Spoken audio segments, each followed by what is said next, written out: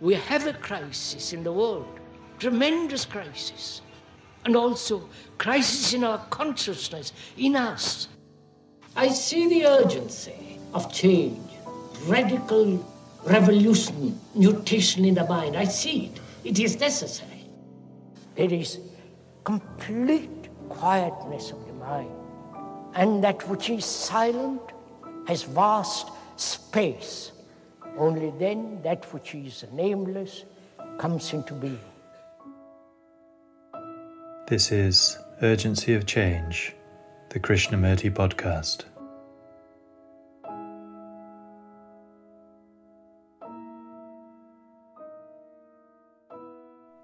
The real meaning of the word art is to put everything in its right place, so that the mind is liberated. Hello and welcome to episode 109 of Urgency of Change. Season 3 of the Krishnamurti podcast continues with the format of carefully chosen extracts from the philosopher's talks. Each weekly episode focuses on a theme explored by Krishnamurti, and the aim is to represent his different approaches to these universal topics. This week's theme is the arts of looking, listening and learning. Upcoming themes are sorrow, dialogue and energy. This is a podcast from Krishnamurti Foundation Trust. Please visit our website at kfoundation.org, where you can find a growing collection of in-depth articles on Krishnamurti's teachings, along with key topics and a wide selection of quotes. Our online store stocks all available Krishnamurti books and ships worldwide. You can also find our daily quotes and videos on Instagram and Facebook at Krishnamurti Foundation Trust. If you enjoy the podcast, please leave a review on Apple Podcasts or iTunes, which helps its visibility. This week's episode on the arts of looking, listening and learning has 5 sections. The first extract is from the 4th talk in Ojai 1977, titled, "In the Art of Listening, There is Freedom." I think we ought to understand something very clearly and simply. The art of listening. The art of seeing. And the art of learning. The word art is generally applied to artists, those who paint, those who write poems, do sculpture, and so on. But the meaning of that word, art, means giving everything its right place, putting all our thoughts, feelings, anxieties and so on in their right place. So the word art means giving their proper place, proper proportion, putting everything in harmony, not just paint a picture or write a poem. So, if you will, this morning, apply the art of listening.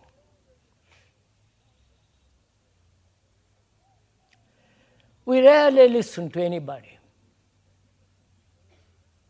We are so full of our own conclusions, our own experiences, our own problems, our own judgments.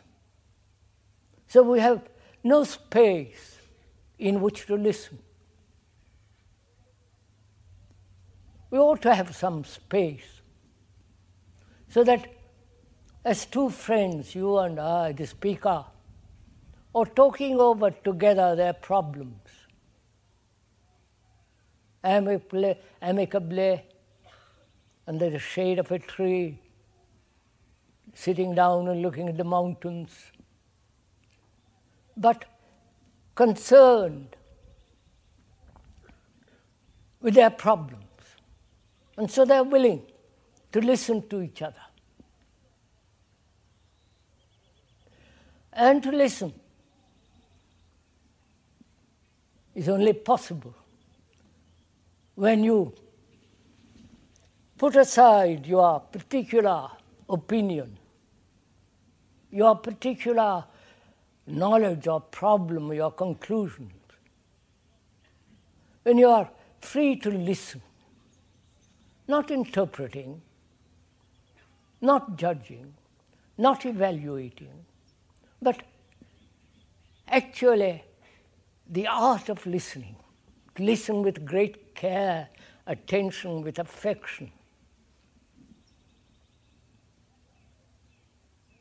And if we have such an art, if we have learned such, rather, if we are capable of such listening, then communication becomes very, very simple. There will be no misunderstanding. Communication implies to think together, to share the things that we are talking about together, to partake in the problem. As two human beings living in a monstrous, corrupt world where everything is so ugly, brutal, violent, and meaningless. It's very important, seems to me, if I may point out, that in the art of listening, one learns immediately. One sees the fact instantly. And if one listens rightly, as we point out the meaning of that word, right, correctly, accurately, not what you think is right or wrong, but in the art of listening, there is freedom, and in that freedom, every word, every nuance of word has significance, and there is immediate comprehension, which is immediate insight, and therefore immediate freedom to observe.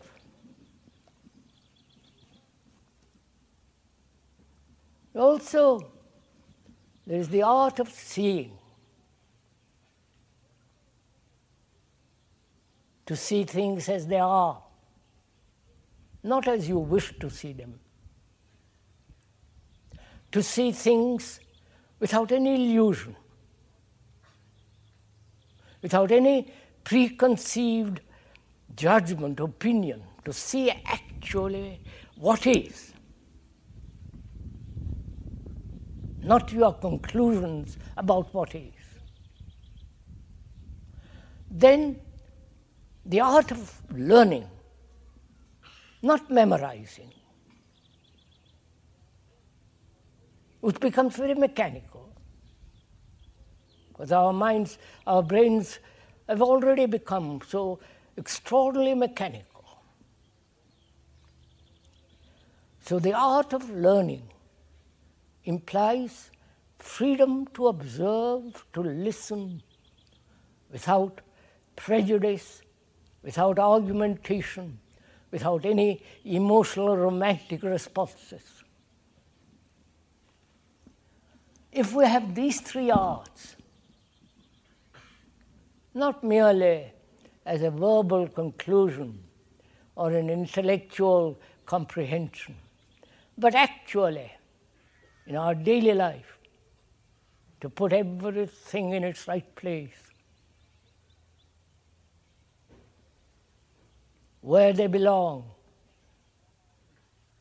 so that one can live a really very quiet, harmonious life. But that is not possible if you haven't learned this art of giving things their proper place.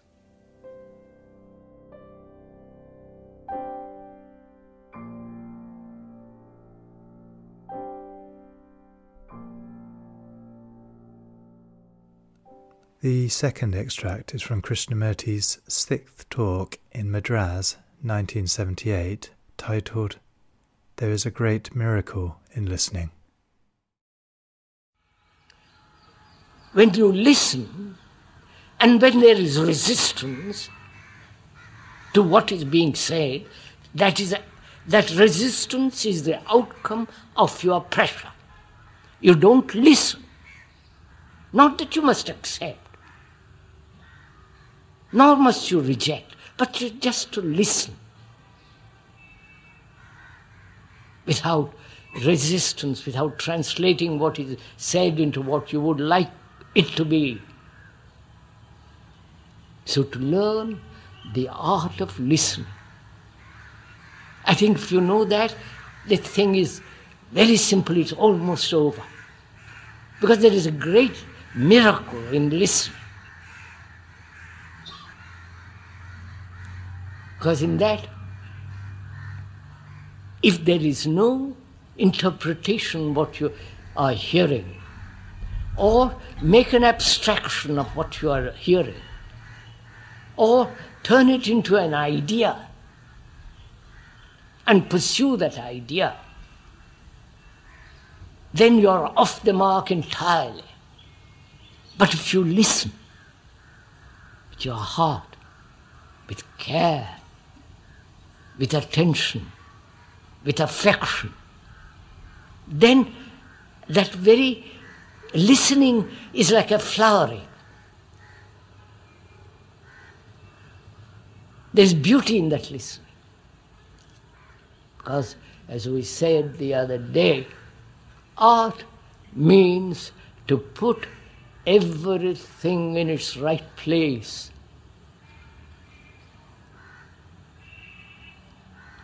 In the same way, to observe the world as it is, the outer world, with all the misery, poverty, degradation, vulgarity, the brutality and the appalling things that are going on in the scientific world, in the technological world, in the world of religious organizations, the crookedness, the ambition, money, and power. All to observe all this without bringing your personal condemnation or acceptance or denial, just to observe it. Have you ever observed a cloud? Have you? A cloud of an evening is full of light and color, great beauty. Just to observe it without verbalizing it, without wanting to see the beauty, just to observe. And then from the outer, to observe equally that which is going on inwardly, with your thoughts, your ambitions, your greed, your envy, your violence, your vulgarity, your sexuality, all that. Just to observe. And then you will see, if you so observe, that thing flowers, your greed flowers and dies. There is an end to it. You are never greedy again, because the flower is dead, withered, because you have let it come out and die naturally. And also to learn the art of learning. Learning implies generally, for most of us, accumulation of knowledge stored up in the brain like a computer, and act according to that knowledge. That's what we call learning. It is generally accepted. The meaning of that word is generally that. But we are introducing something entirely different, which is to learn without accumulation. That is, just a minute, I'll show it to you now. I said to learn without accumulation. To learn means to have an insight into the fact. Now, insight implies grasping the full significance of your, say for instance, your greed. Grasping the full nature and the structure of greed. Having an insight into it, a comprehension, a total comprehension of that reaction called greed. When you have an insight, there is no need to learn. It is, you are beyond it.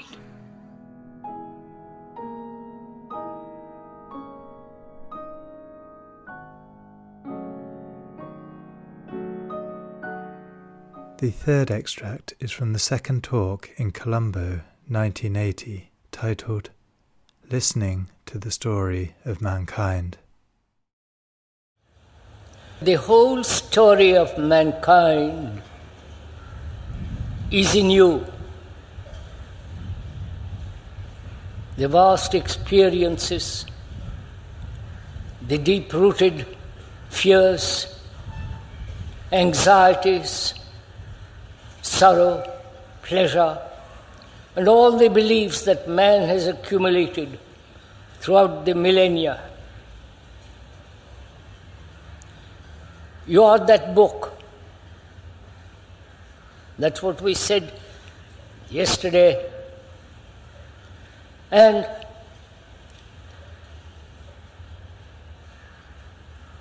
it is an art to read that book. It's not printed by any publisher. It's not for sale. You can't buy it in any bookshop. You can't go to any analyst because his book is the same as yours. Nor to any scientist. The scientist may have a great deal of information about matter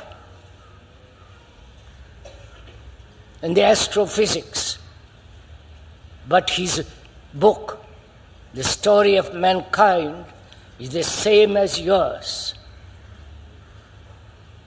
That's what we said yesterday afternoon.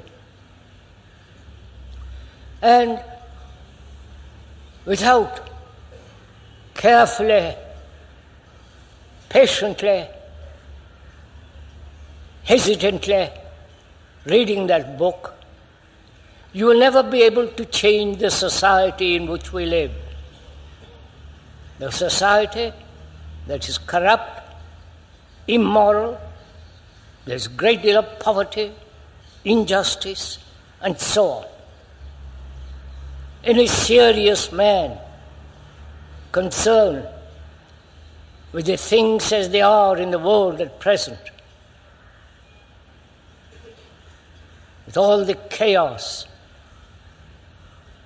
corruption, war, the greatest crime, which is war. And in order to bring about a radical change in our society and its structure, one must be able to read the book, which is yourself, and that society is brought about by each one of us, by our parents, grandparents, and so on. All human beings have created this society. And when this society is not changed, there will be more corruption, more wars, and greater destruction of the human mind. That's a fact. So, to read this book, which is yourself, one must have the art of listening to what the book is saying. That is, to listen to it. Which means to listen implies not to interpret what the book is saying, just to observe it. As you would observe a cloud. You can't do anything about the cloud, nor the palm leaf swaying in the wind, nor the beauty of a sunset. You cannot alter it, you cannot argue with it, you cannot change it. It is so. So one must have the art of listening to what the book is saying. The book is you, so you can't tell the book what it should reveal. It will reveal everything. So that must be the first art, to listen to the book. And there is another art, which is the art of observation, the art of seeing. When you read the book, which is yourself, there is not you and the book. Please understand this. There is not the reader and the book separate from you. The book is you. So you are observing the book, not telling the book what you should say.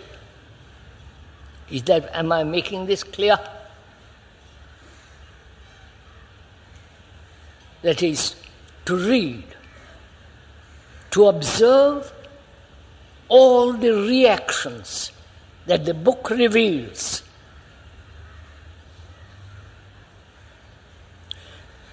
To see very clearly, without any distortion, what the lines, the chapters, the verse, the poems, the beauty, the struggle, everything that it is telling, revealing. So there is the art of seeing and the art of listening. There is also another art, the art of learning.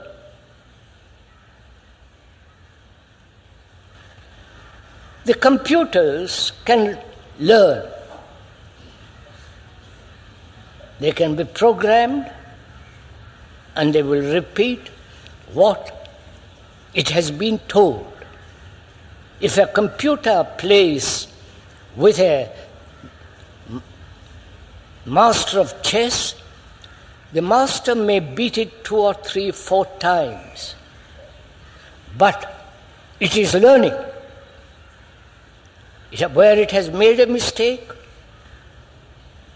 where it can correct it.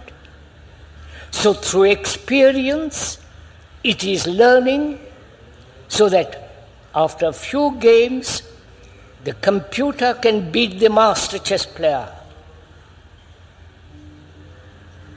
That's how our mind works, our mind. We first experience, accumulate knowledge, store in the memory, in the brain, then thought as memory, and then action. From that action you learn. And so, the learning is the accumulation of further knowledge. So you begin again, knowledge, experience, knowledge, memory, and thought and action. This cycle is going on all the time with all of us. I hope I'm making this clear, that every action either gives further knowledge, and though the mind changes, modifies its past experience and goes on. This is what a mind that's aware, awake, is doing this all the time like the computer. Experience, knowledge, memory, thought, action. And the action modifies or adds more knowledge, and you go on that way. Is this clear? So, this is what we are doing all the time, which is called learning. Learning from experience. This has been the story of man. Constant challenge and response to that challenge. And that response can be equal to the challenge or not quite up to the challenge. But it learns and accumulates knowledge, and the next challenge it responds again more fully or less fully. So this process is going on all the time in our minds, which is called learning. Right? You learn a language. That is, you learn the meaning of the words, the syntax, the grammar, put two sentences together and gradually accumulate a vocabulary, and then if you have got good memory, you begin to talk that particular language which you have spent time on. This is the human process of learning that is always moving from knowledge to knowledge.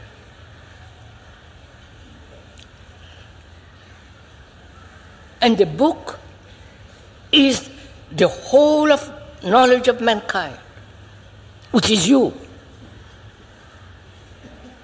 Am I making all this clear? Which is you. And either, please listen to this with little care and patience, either you keep that circle going all the time, or find a way of moving out of that circle. I'm going to show it in a minute. That is, we're always functioning from the past knowledge, modified by the present, and moving forward. The forward is modified again, which becomes the past, and this process is part of our life. Are we getting all this?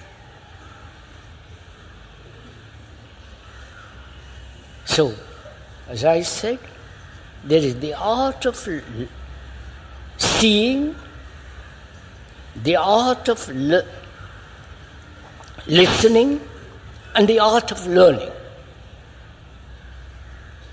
The learning is movement from the past to the present, modified, the future. And that is the experiencing and so on. This whole cycle is called what we call learning. That is psychological learning as well as technological learning. Right? Which means what? The mind is never free from the known.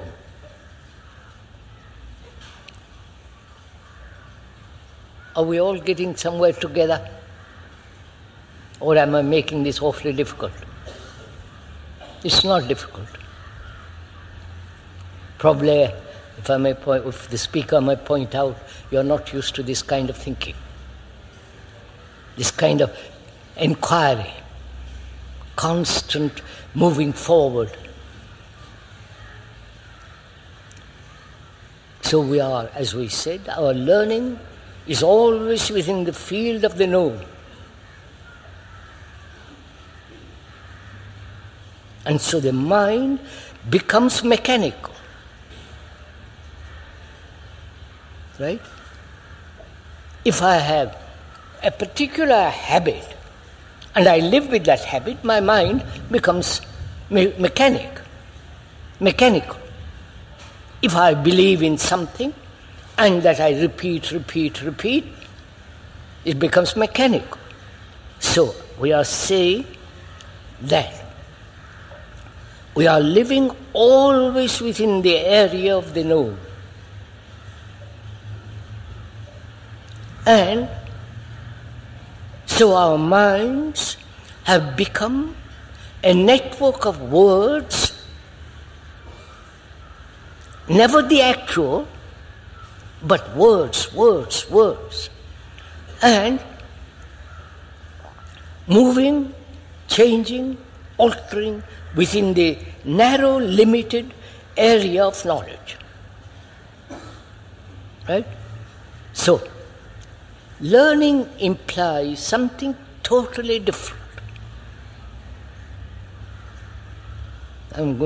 We are going to go into it together.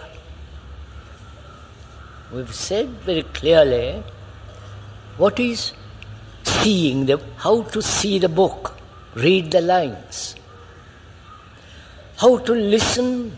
No, the art of listening to the book, never distorting, never interpreting, never choosing what you like and don't like, what you appreciate and don't appreciate.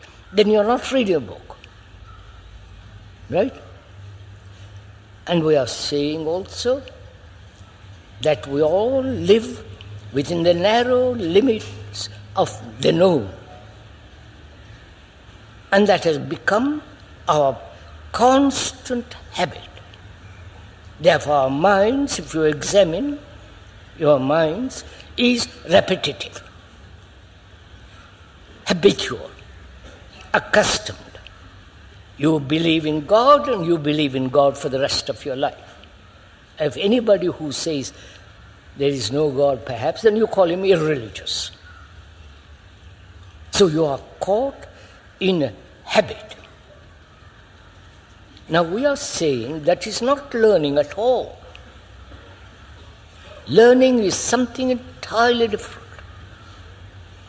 Learning means inquiring into the limits of knowledge and moving away from it.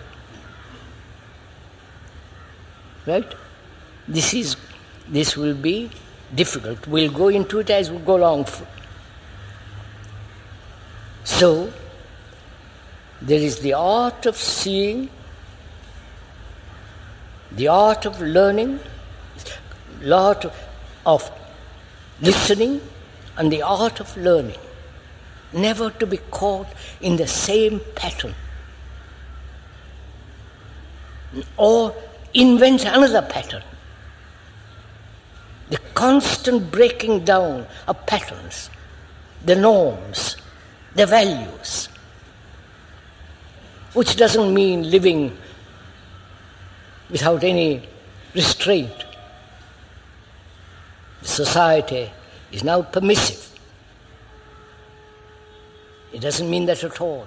This constant awareness of this pattern formation of the mind and breaking it down so that the mind is constantly aware, alert. Right? Now with those three factors, listening, observing, learning, with those basic factors,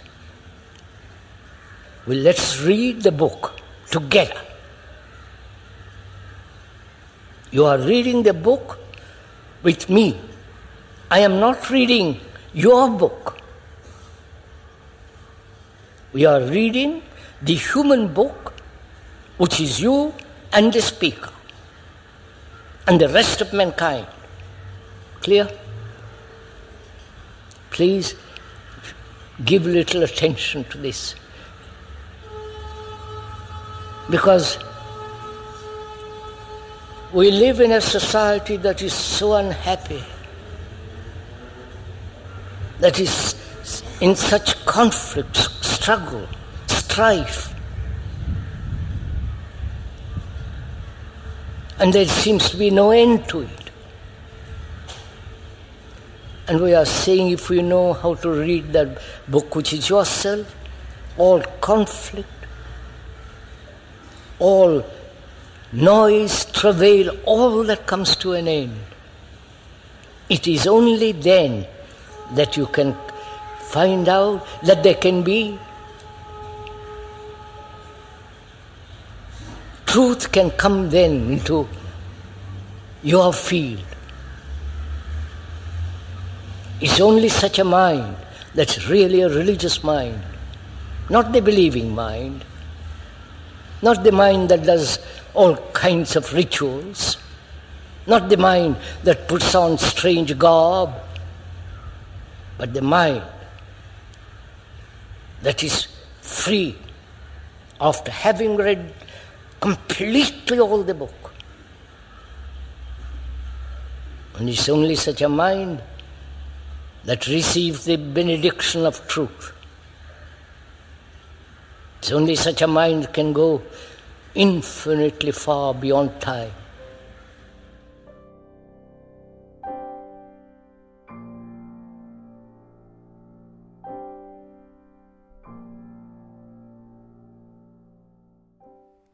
The fourth extract is from Krishnamurti's second talk in Bombay, 1978, titled The Art of Seeing. Please bear in mind, as we said, again if I may repeat, that we are partaking in our exploration. I am not speaking to you as a lecturer giving certain ideas, but on the contrary, we are sharing together our problems, sharing, partaking,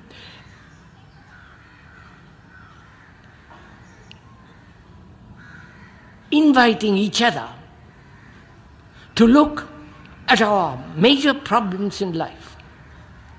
And when we do look, as we said, it is possible without any effort whatsoever to bring about a transformation. That's the point. That one has to learn the art of observation. Art means the capacity to put everything in its right place. That's the real meaning of that word, art. To put everything in its right place, so that the mind is liberated, is freed from constant disorder.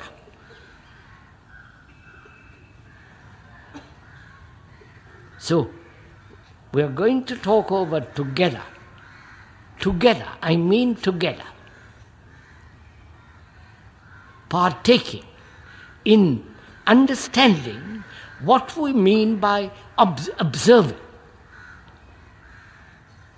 Whether we observe at all. The trees, the birds, your wife or your children, observe. And what does observation mean?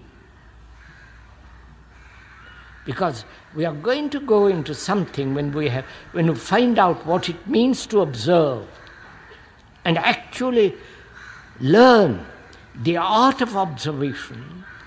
We are going to go into the question of why the brain, thought, brings about images, and in those images we live with those images,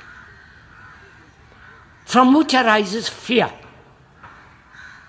We are going to go into that together. So first, what do we mean by observing? The art of observing, the art of seeing. We talked about yesterday the art of listening. Whether we listen at all to anybody, or we're always occupied with our own thoughts, with our own problems, or if we do hear another, it is always translated according to the pattern, pictures, images that we have about that person. So there is never actual listening of another. So we are now talking over together this question, what it means to observe. Because if we know how to observe, perhaps we may solve all our problems. To observe, to see. Perception is not only visual, optical, but also a great deal of psychological interference with what we observe. We observe through many conclusions, right? Please go into it as we are talking. Observe yours, see how you look at things. You have some conclusions and you look with those conclusions. Or you have some experience and from those experiences you have cultivated a memory, and that memory looks, which is the past looks, because memory is always the past, as knowledge is always the past. And with the eyes and memory and remembrance of the past, you look. That is a fact. So you are never actually looking. Right? So you're always looking with a distortion, with a conclusion, with an opinion. And so you never see actually what is. Your desire, your conflict interferes with observation. So we are asking, is it possible to observe without the interference of the past? The past is the observer, right? All right, I'm not making myself clear. Let's bring it down to much more reality, which is, when you look at your wife or your girlfriend or your husband or your guru, if you have one, and I hope you haven't got any, when you look at them, you have already formed a picture, an image. And that image looks, that picture looks, that conclusion looks. So there is never a direct observation of anything, of your relationship with another. Right? So the past is the observer. The past being the experiences, the accumulated memories, which have become knowledge stored in the brain cells, and that knowledge, that experience, that memory looks. And so there is always an observation which is distorted.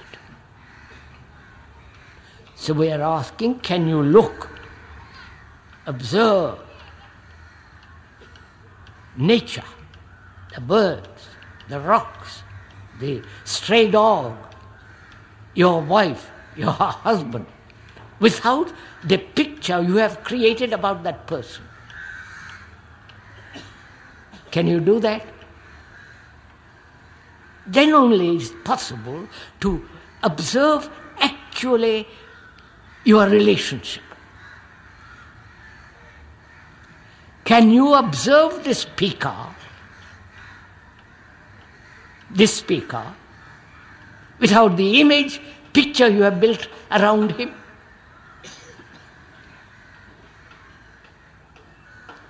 And if you cannot, your communication with the speaker and his communication with you is distorted. You don't actually listen so completely. You can only listen completely to something new. But if you come with your old habits, with your old memories, with your old, all the rest of it, you cannot possibly listen totally. In the same way, if you come with a picture of the speaker, his reputation and all the blah that is round it, you cannot possibly have a direct communication with each other. Because I have no picture about you, because I don't know you. Even if I knew you, I wouldn't build a picture about you. Because we must go into the word know and knowledge. Sorry to complicate all this. Can you ever say you know a person? Can you ever say you know your wife or your husband? Or your guru, or your whatever it is? Can you, your boss? You have a knowledge about him, superficial knowledge, what he looks like and so on, so on, so on, or she. But one can never actually say, I know. Because the person is a living thing. And when you say, I know, you are then caught in the image that you have created about that person. I hope you see all this. So then, you look at the person with a totally different mentality. That you are actually looking a person or the nature, the beauty of the sky, as though for the first time.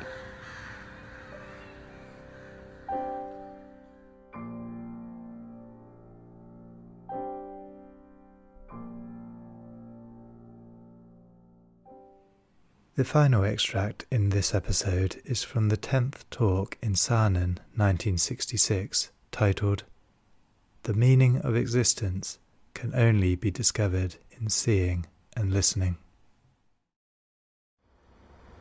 To look very clearly, you must have space. Isn't it? To look at a tree very, very clearly,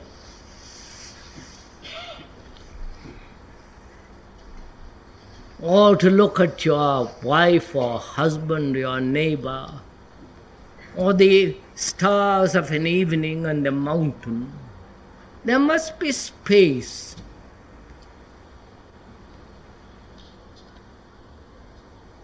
But the space that we have created, that we own, that we know, is between the observer and the observed. That is what we call the space, isn't it? The space of the observer when he looks at the tree. There is not only a space as time, but also space as distance. Right, Shirley?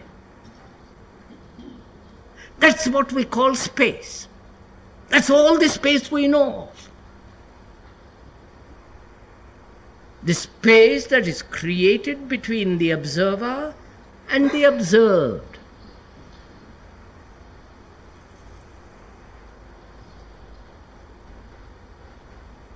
And we maintain this space in all our existence, in all our activity. The observer always keeping a distance from the observed. And in this little space, we are experiencing, judging, evaluating, condemning, experiencing, seeking. Please, as we said, don't merely, if I may say so, merely listen or hear words. If you are merely hearing words and intellectually asserting, oh, it is so obvious, then actually you're not facing the fact. The intellect is the most deceptive thing. Intellect is necessary to reason sanely, rationally, healthily, is absolutely necessary. But the whole of life is not intellect anymore. The whole of life is emotional, sentimental, this so-called, I don't know what the word is for the moment. I don't want to use a strong word.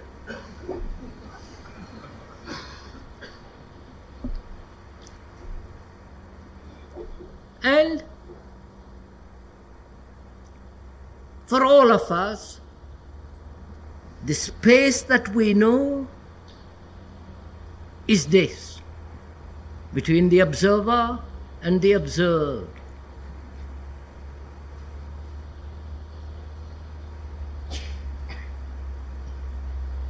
If you are actually listening to what is being said by the speaker, you will not only see the actual fact,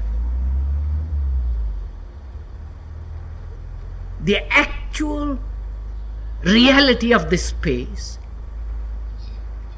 but also, if you push it further, as we're going to now, you will see that as long as this space exists, there must be conflict.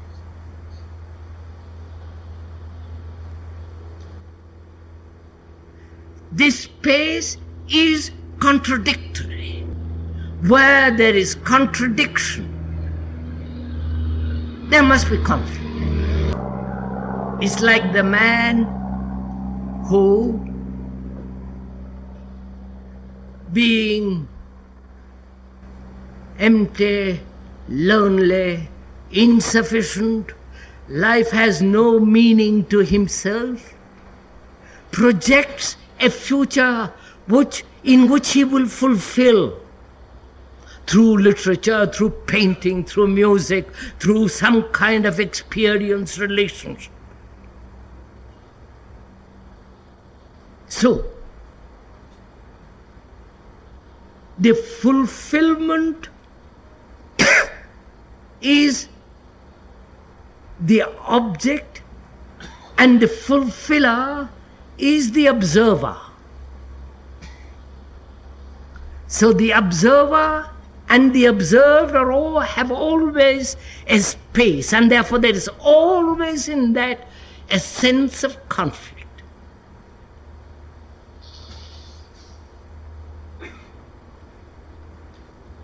If one realizes that, not intellectually, but actually,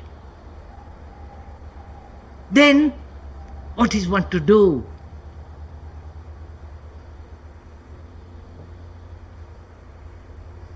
Because space is necessary. Without space, there is no freedom. We are talking psychologically. Freedom is not reaction. Reaction against society, becoming a beatnik or a beetle or growing long hair or this or that is not freedom. Freedom is something entirely different. And that freedom can only come about when there is immense space.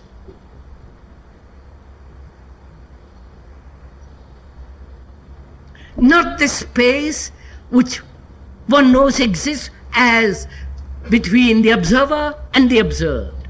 That's a very small space. And therefore, when there is that space, there is no contact. I hope you're following on this. If not, it doesn't matter. It's only when you are in contact, when there is no space between the observer and the observed,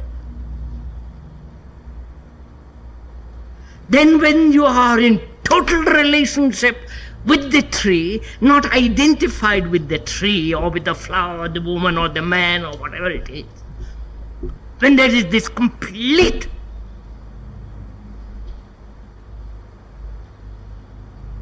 absence of space as the observer and the observed, then there is a vast space.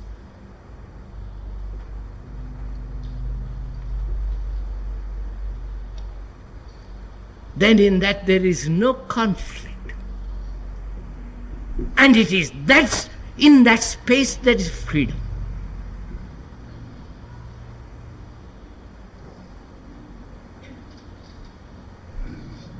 Now, freedom, as we said, is not reaction. One can't say, well, I am free. Moment you say you are free, you are not free. Because you are conscious of yourself as being free from something. And therefore you have again the observer who is asserting that he is free. And therefore he has created a space. And in that space he breeds conflict. This requires not intellectual agreement or intellectual disagreement or saying I don't understand, but rather coming directly into contact with what is. That is, seeing all your actions everyday movement of action as the observer and the observed. And within that space there is pleasure, pain, suffering, all the rest of it. The desire to fulfill, to become famous, this and that.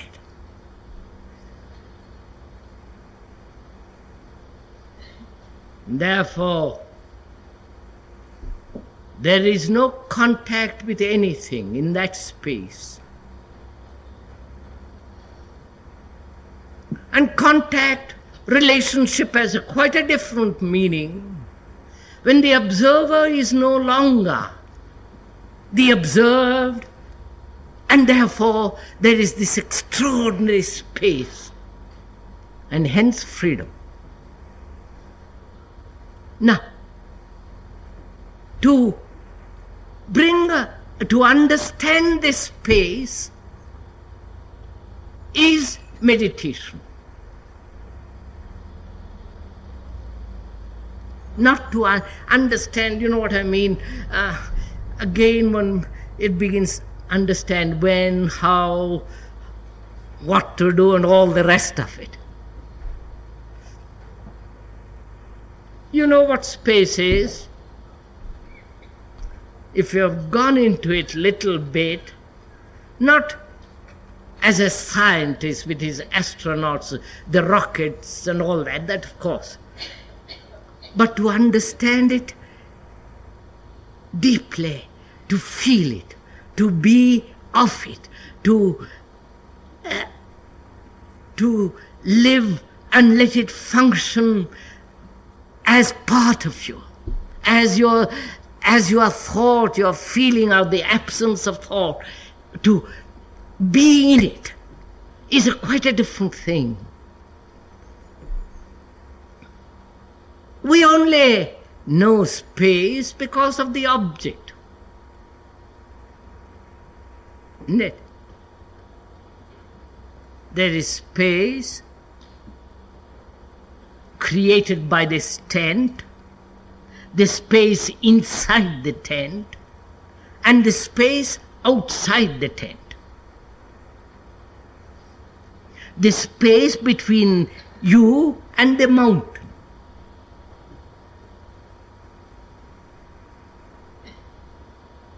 That's all we know as space, between the observer and the star which he sees of an evening. The distance, the miles, the time it will take to reach.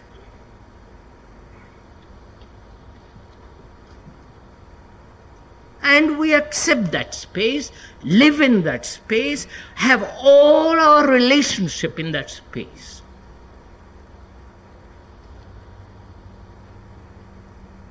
And we never ask of ourselves if there is a different dimension of space.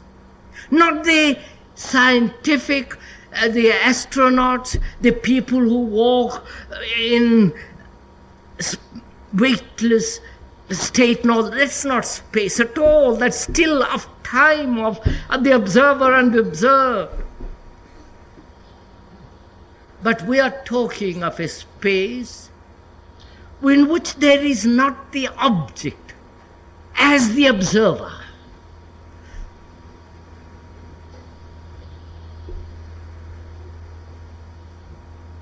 And it's very important to find out.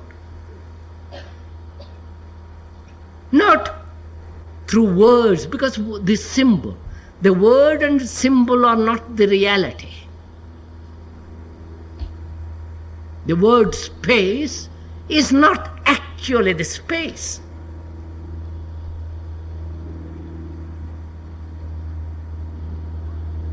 And to find out, to uncover that extraordinary space, and therefore freedom.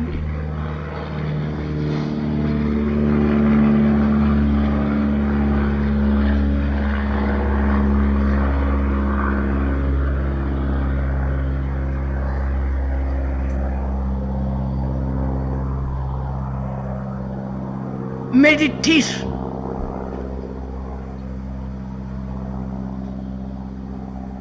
is of importance. Not how you meditate, not the practice of meditation,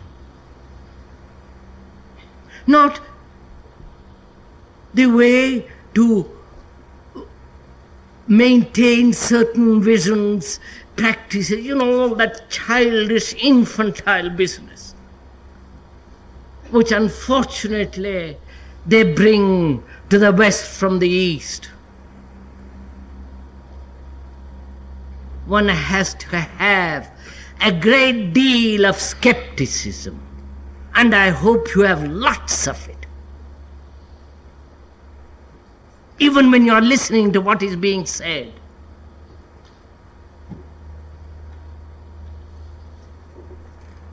Because then you will find it out for yourself. Because after all, you come to these meetings, to these gatherings, not to experience some new fantastic mystical state which you can easily achieve through some drug, and that is again such an obvious and rather childish business. You come with a serious intention to find out for yourself, not to seek, but to actually find out a new flower, a new blade of a grass which you have never seen before, though you have walked on that path hundreds and thousands of times. To see something totally new. And so, when you see something totally new, discover something which is a rebirth, which is not related to the past, your mind is made young, fresh, innocent. And meditation is important because it's only the meditative mind, the mind that is looking, hearing, listening, observing, aware of all its reactions, its subtleties, never condemning, never justifying, never trying to become famous, all that, just watching.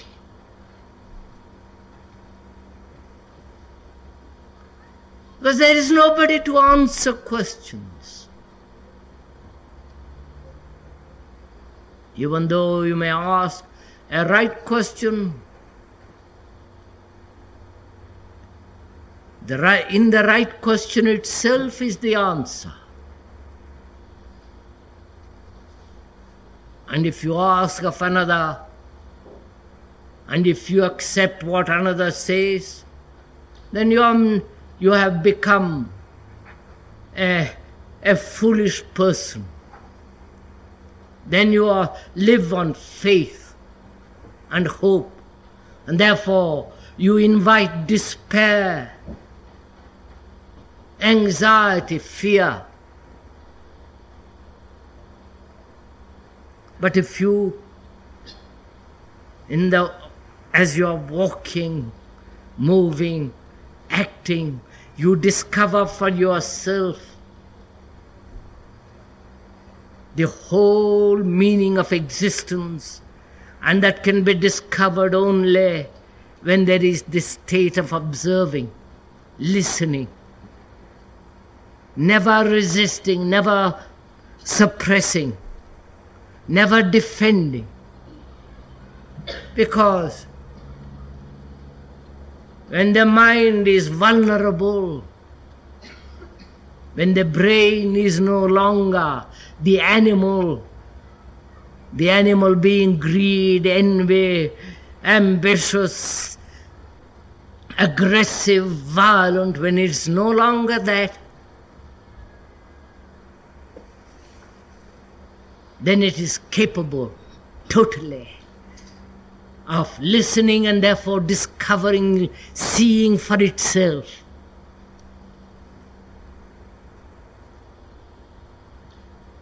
And what you discover is not what you want to discover.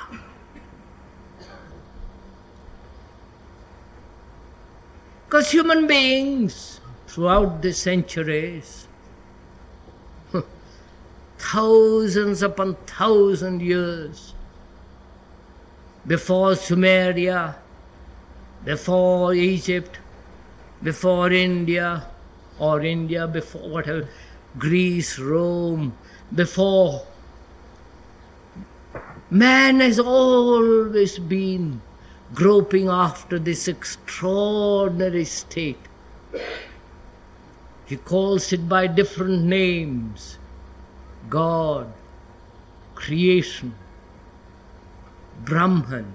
Oh, he has given to it so many names according to his fancy, to his culture.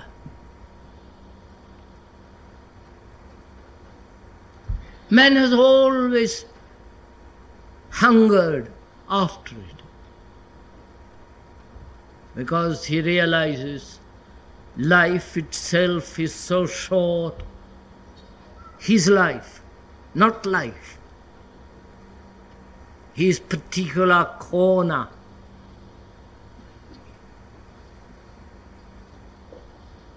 Which has very little meaning, to which he clings, is so short.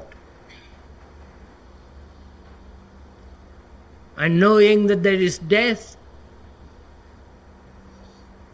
he is hoping to find something far beyond time, space, knowledge.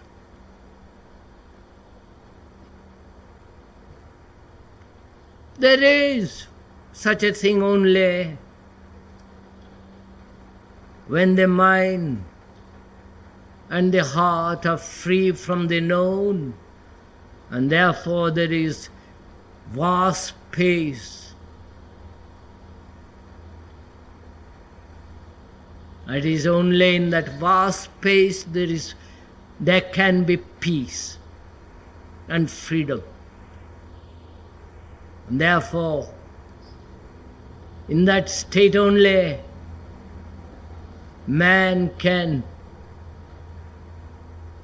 realize, listen to a dimension which he cannot find through whatever he does. He can only come upon it naturally, darkly, without his wanting. And he may find it, and when he comes upon it, that's enough. It may last a second, a life, but the second is the vast, timeless state.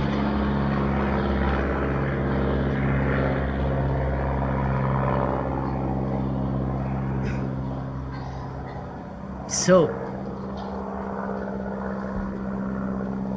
what is important?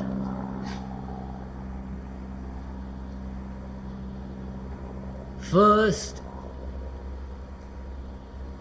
is to realize, not intellectually or verbally, but actually, that one is totally confused, which is an obvious fact. Read any paper, any magazine, go to any church, listen to any political talk. It is really quite despairing to see how terribly we are confused. Realizing that, never to escape. never to escape from that actual fact.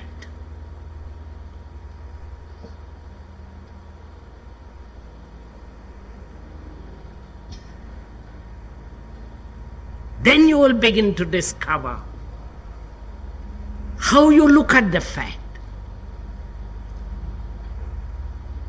of what you are actually, not what you think you should be. That's all again such an escape. Then you will discover for yourself you are looking at it as an observer and the observed, and creating a space, and therefore inviting in that space infinite conflict and contradiction.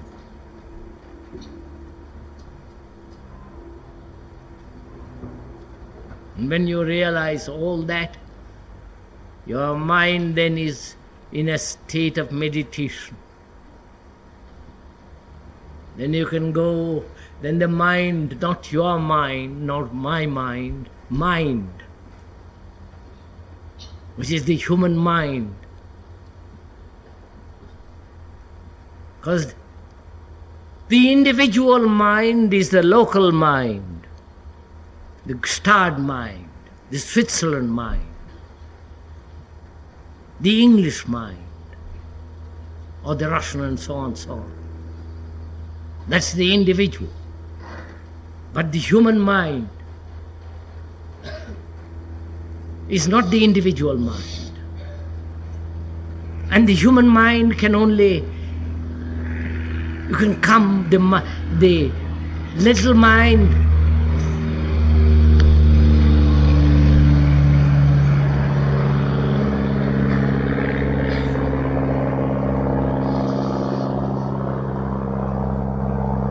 the individual mind has its place. You have to go to the office, you have to have your bank account, you have your little family.